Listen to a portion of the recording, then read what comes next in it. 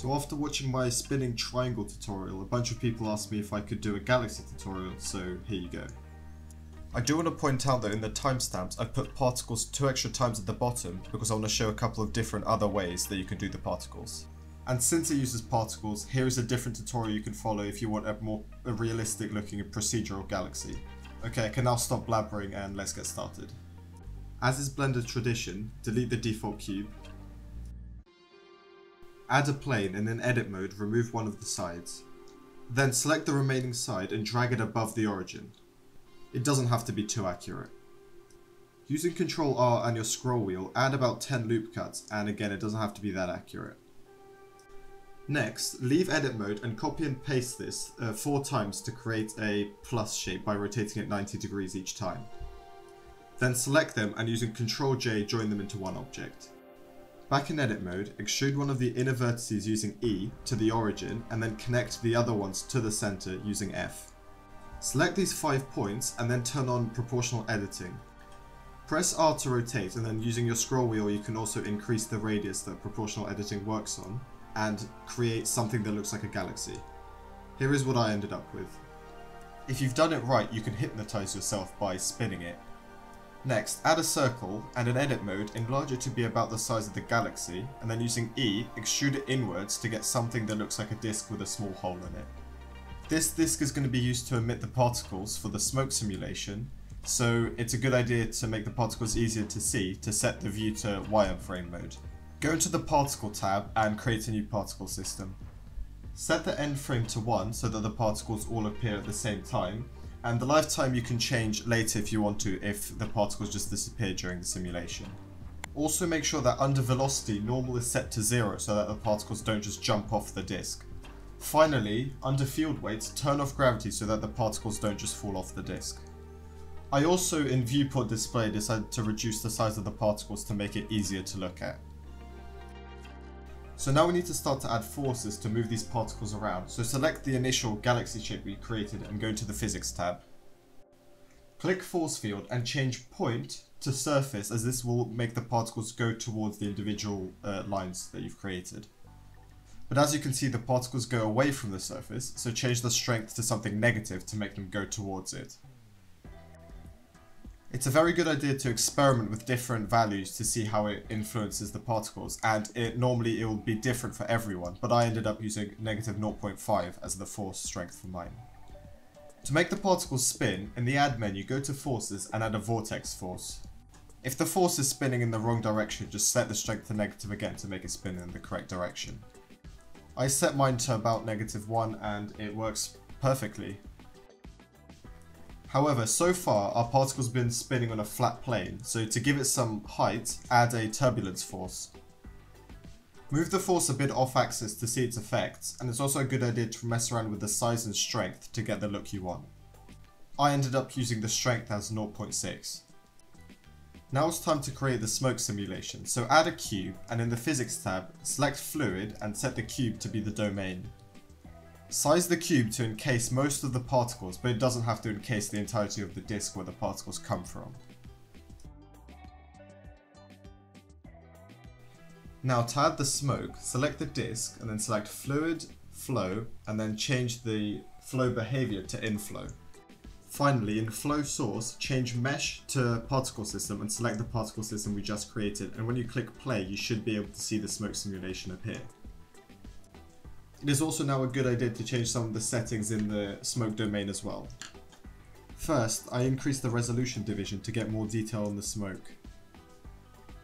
Then under cache, set the end frame to something around 60, type to modular and enable resumable. But remember that no smoke is going to be simulated when the particles disappear, so you might want to go back and change the lifetime of the particles if you want to.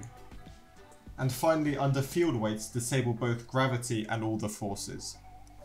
Before doing a test bake, turn on dissolve and set it to something around 5 frames, but you're going to need to test this to see what looks better. Once you have done all this, click bake and see what you get. If you get nothing, it's probably because you either disabled the particles for viewport, or changing the resolution division could fix your issue. Now it's just the case of going back to either the dissolve settings or if you want to change how the particles move to get the look that you want. One thing that you'll notice is that Blender has already made a folder full of all the simulation data in the same place that you've saved your project. But for the final render, I always like to make my own folder so I know where all the data is. And to get this final data, first increase the resolution division to something like 100 to get a lot more detail out of your final render, and then go down to the cache settings where you have to change modular to all and then set your new destination to the folder you just created. You can now click bake all and wait for the simulation to finish. Once the bake is finished, if you go into the folder you created, you'll see all the needed data appear, and in the data folder will be all the simulation data. Before we continue, it's a good idea to pick what your favourite frame is by looking through the simulation. I ended up using frame 38 as that's the one I like the most. Now I recommend that you make another save of this project in case you ever want to go back and mess around with the smoke simulations, as we're about to make some big changes to this file. Now that you've saved it, delete the fluid domain box as we are now going to be making the particles for the galaxy. There are two main things that we need to change: the amount of particles and how the turbulence will be working. So in that order, select the disk and go into its particle settings and increase the particle amount to something like 40,000. Bear in mind that the amount of particles you will be having depends on your computer, and you might have a lot more or a lot less than that amount. Since the viewport is now very dense, I also decreased the size of the particles to make it easier to see. Now when you play it, it will be a lot easier to see how the turbulence affects the particles, and as you can see, it's not really noisy enough as you can clearly see the waves. To make it more random, select the turbulence node and increase the size to something like 0.01. I also recommend to increase the strength and also enable max distance fall off to make it more strong in the center and weaker on the outside. And this is what we end up with. This is also a good place to figure out which frame of the animation you like in case you didn't figure it out earlier. You can also bake the simulation if you so desire. Now you need to decide which shape you're going to replace the particles with, and there's three main types I'm going to show you, and it really depends on how much your computer can handle. The most simple one is a circle with three sides or just a triangle. Make sure you fill the face in. The second one is any form of icosphere, but we're not going to be using that one since it's going to be very dense and heavy for the computer to run. And the third one, and the one we're going to use, is a cone set to 3 edges or just a tetrahedron. The main reason is that it's the smallest possible shape where you can always see it no matter from which angle you look at it. As you can see in the triangle, at some angles you can't see it as it's completely in line with it. I did that in order to reduce noise in the final render, as with low resolution renders, Cycles will have trouble with glow effects and that kind of stuff, creating a really noisy image. So let's stick with the tetrahedron. To put the object into the particles, select the disk, go down to render, change the drop down to object, and then using the eyedropper, click on the object you want the particles to become. And before you say, didn't you just say click on the tetrahedron because that's the one we're going to be using, why did you click on the triangle? Well, that's because when I recorded this, I thought it would be a good idea to show whether triangles were a bad idea, so now it's a bit confusing, but make sure you click the one you want, and I will change it to the tetrahedron in a second. Now look at that, that's why I don't like to do it. But in some cases, if you have so many particles there, you must do it, in which case, go for it. As you can see, everything is very flat, so go into rotation, tick it, and increase the randomness for both. You might have to re-simulate the simulation for it to appear.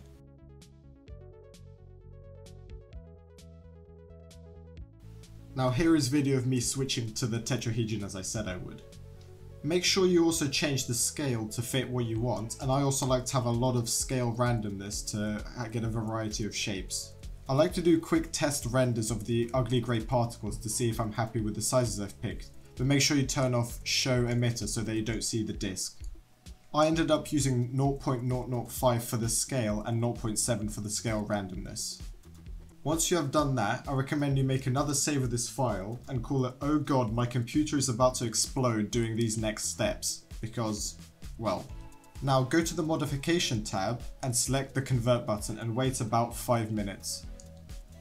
When that's done, you can delete everything but the particles you have created. You'll probably notice it's a bit laggier now, and that's because Blender has a hard time working with a lot of objects, so in some cases it might be a better idea to leave it as a particle system, but then it just becomes harder to texture it later. Now there is something very important to note right now, is that all these separate shapes we've created are all linked, which means that as you start to join them, they will start to duplicate themselves and your computer will crash pretty much instantly. So what we need to do is actually unlink them first before we join them. However, to fix this, it's actually fairly easy, as all we need to do is select all the particles and under the Object tab, go into Relations, Make Single User, and then click on Objects and Data, and that will clear all the particles links.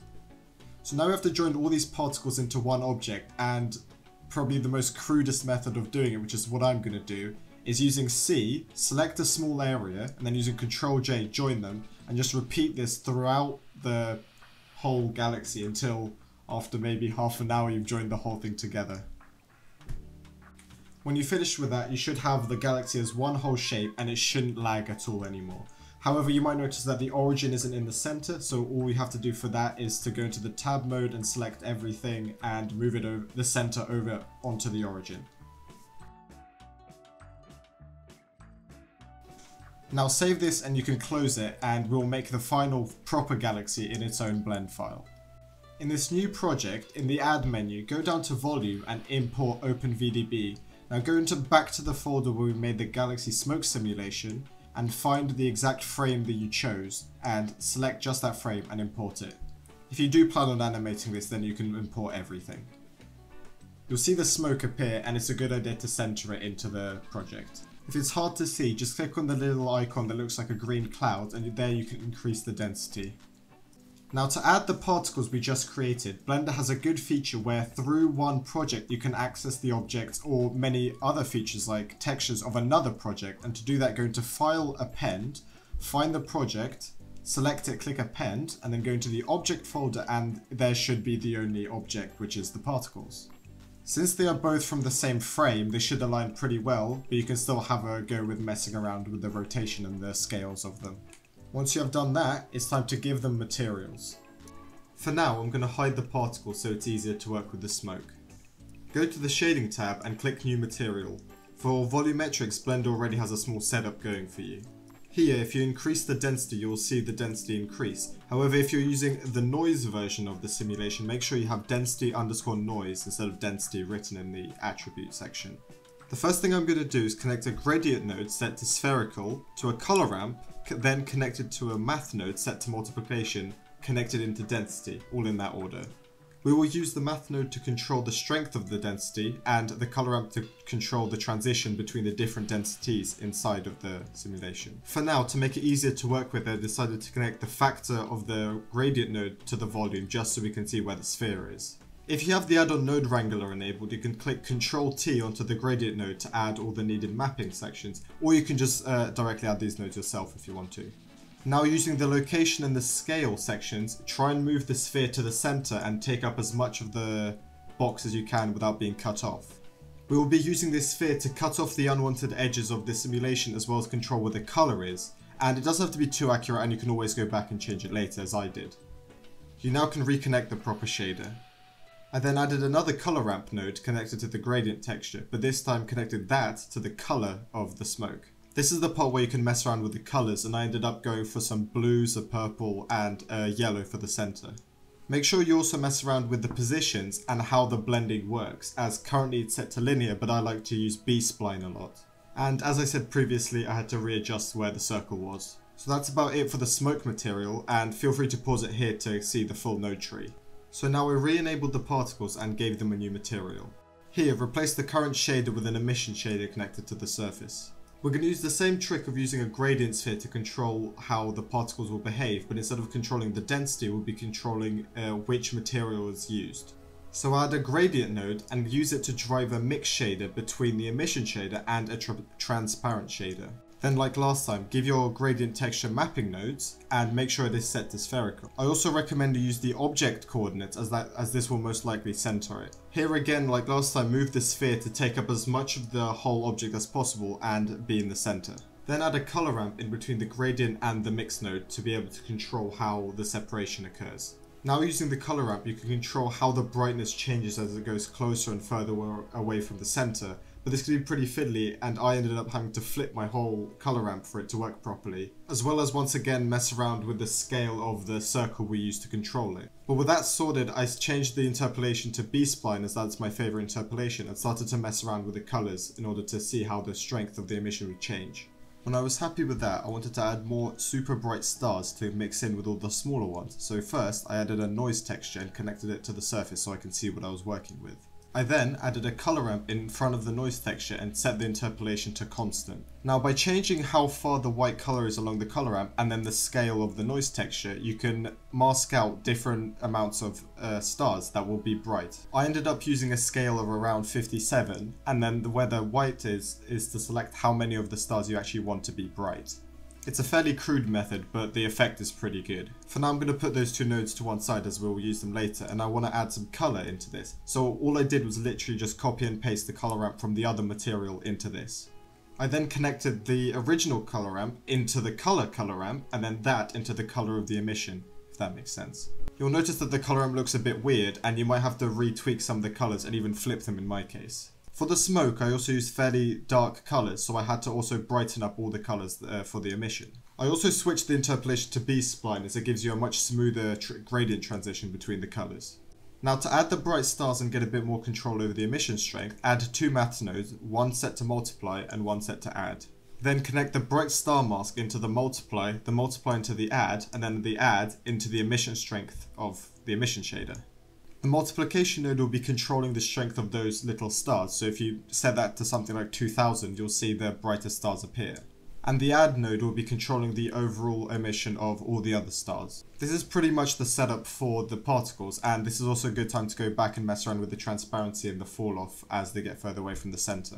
So here is the full node tree for the particles, and feel free to pause it here to have a look at it. Now to make it feel a little bit less empty, let's add some yellow haze to the center. Add a sphere into the scene and go into edit mode. Here, enlarge it to take up the whole galaxy and then squish it to be about the thickness of the galaxy. Then select the three edge circles and turn on proportional editing. Then using S and Z, scale on the Z axis and then use your scroll wheel to increase the size of its effect to create kind of like a flying saucer looking thing. Go back into the shading tab and give it a new material. Delete the normal shader and put an emission shader connected to the volume. Then give the emission some form of yellow color, but the closer it is to white, the kind of more washed out and better it looks. Then for a third time, let's do the same trick of creating a sphere in the middle of this texture, so I'm really going to kind of skip over this now. If you're having trouble getting the scaling right, a good idea is to reset the scale of the object by hitting Ctrl A and then click Scale. I then added a math node set to multiply in front of the color ramp to control the strength. I then messed around with the look I wanted by changing the interpolation and where the colors are on the color ramp. But then to add some noise into this and some detail, I put another math node set to multiply in front of the color ramp and connected a noise texture to it. You can connect the noise texture to the surface of the output to get a better view of how the texture looks. I messed around with the scale to get something that looked good and then put a color ramp in between the two to add a bit of contrast and really show where the noise is.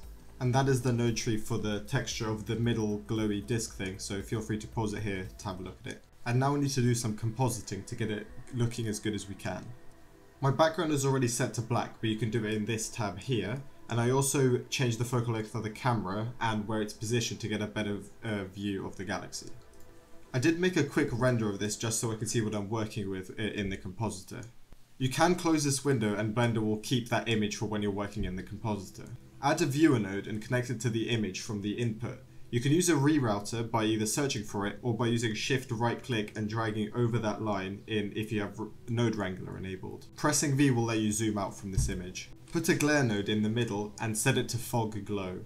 If you set the mix to 1, you will only see what the fog glow is doing, and it's a good idea to get the threshold values where you want them. There is no real formula here, and it's a good idea to just mess around with the values until you get something that you like. By changing the mix value to negative, you can control how it overlays over. So if you want a much weaker fog glow, you can set the negative value to a lot lower and you'll get a weaker effect. Also, don't be scared with completely messing around with how colors, as you can see with these examples, I decided to just mess around with a bunch of different colors. Now for the main part of the tutorial, this is finished and this is what is done, and you can download this file for free on my Gumroad. However, I still want to talk about other ways of making particles, as right now you can see it was kind of wacky and there might be better ways, or other ways anyway, of doing it. So the two methods I'm going to be talking about is keeping it as a particle system or using geometry nodes, but I'm not going to go through a step-by-step tutorial and just talk about them. So if we wanted to keep it as a particle system instead of converting it into a shape, this will allow us to maintain the animations and the rotation. So if you ever wanted to animate a galaxy rotating, this will be the best way to do it. The main two problems with this is texturing and the lag. So if your computer cannot handle a large amount of particles like mine basically cannot, it's a good idea to turn it into a shape, as a large amount of rotating particles is kind of horrible for your computer. And then with texturing, by keeping it as a particle, you lose the ability to use textures on a large array of particles, and you have to stick with particle information, which can be like their age and their speed and that kind of stuff, which when they're all kind of rotating at the same speed and all of the same age, it becomes very difficult to control. And I mean, look at this, it looks absolutely awful. I mean, I could have spent more time with the colors and everything, but this was like 5 minutes of work and I think it looks awful. But I guess you could get it to work. The second method has a lot more potential, but I don't think it will work that well right now, and that is to use geometry nodes. I think in the future geometry nodes are going to be perfect for this kind of thing, as they're both super versatile and they barely lag your computer compared to particles. However, as much as I currently know, there is no way of properly using volumes with geometry nodes. What I ended up doing was using the volume to mesh modifier on the smoke sim and then create a couple of these layers to then cover with the geometry nodes. This is kind of a hacky way of doing it, and I wish in the future that geometry nodes had a way of working with volumes to make it a lot easier, but this is just a good compromise. What is better is that texturing geometry nodes is a lot better than texturing particles, as with geometry nodes you can kind of texture them both as if they were particles and as if they were an object by themselves. You get tons of control about the shapes and the colors, and I was even able to use a lot higher resolution stars as more spherical than triangles. And that's about it for this tutorial. I do have a couple of other things I want to say in the outro, but yeah, thank you. As I said previously, the working file that I used for the original Galaxy can be found on Gumroad for free. I put it up.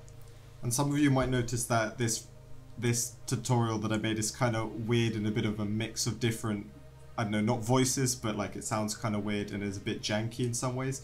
That's because I'm kind of busy with university right now, but soon I'll be a lot more free and I'll try and make more tutorials than my current once every 4 months. And finally, I want to thank all my new subscribers and all the viewers on my channel, because my original triangle tutorial for some reason went through the roof and it's been amazing. And that's about it. Thank you.